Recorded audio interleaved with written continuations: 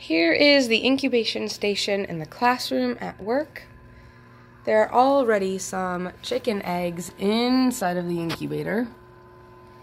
And I brought in 3 duck eggs that align with the 3 duck eggs that were in the last Daily Duck video, where we tested out whether or not we could determine fertility by the little white dot with a bullseye looking thing around it.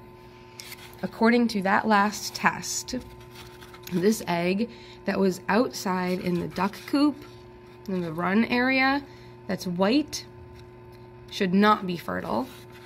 This one that was inside the chicken coop should not be fertile.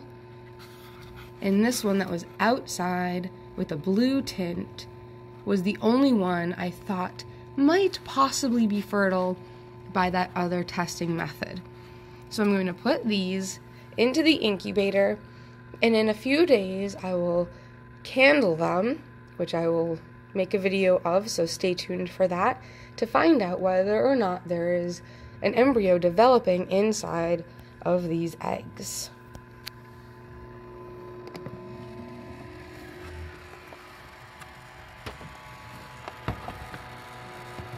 Hello, chicken eggs.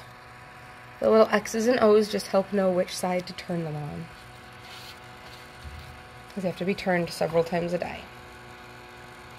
Alright, good luck, little ducky eggs. I do hope you are fertile. That means baby ducklings from my own ducks, which would be second generation duckies. Yay! Alright, we'll be back to check and see soon.